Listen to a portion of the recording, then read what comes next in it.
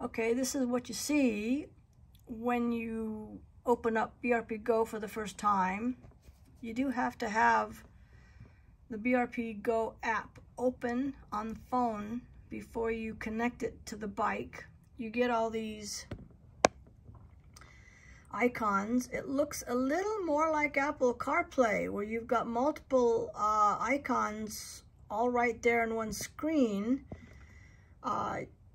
You push the button joystick in, you push it in again, you go to the phone and it wants, you click to open it, and it opens and the screen goes black. And next time you got to do this one again. Start, you go to the phone. Eat Sleep Ride is similar to Rever. If I go in and open Rever, I get the same thing as I did when I had BRP Connect. I've got favorites, because now you don't see a record button. I found that you can create a favorite ride. Let's see if it comes up. And yeah, I just do this, and now that I've activated a route, it will track my route. I can go into the mute and end. I can end the navigation, but it's still tracking.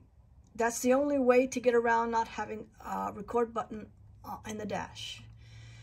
Push the joystick in, and now let's go to Cardo. I'm not gonna do Sygic.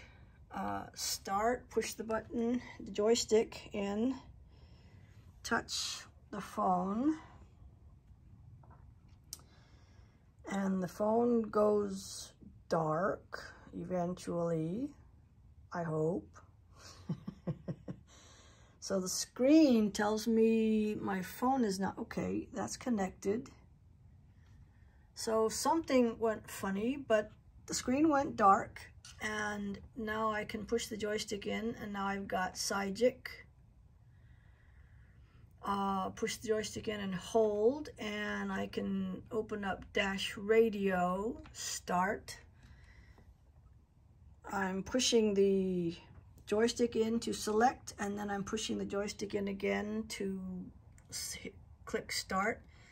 So push the joystick in, push the joystick in again to select the highlighted yellow start, and now I've got Fobo.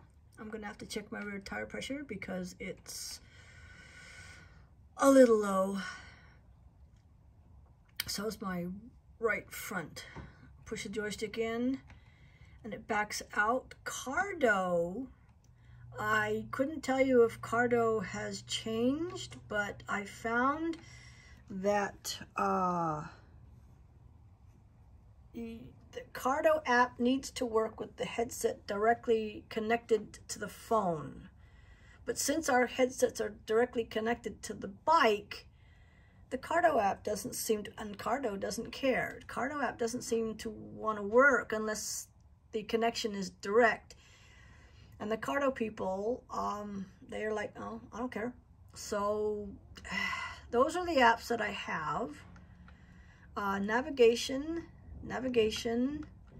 and if you push down, you go down. If you, like, if I did this and push down and then push down again, so if you just push down, you can, it looks a bit more like Apple CarPlay.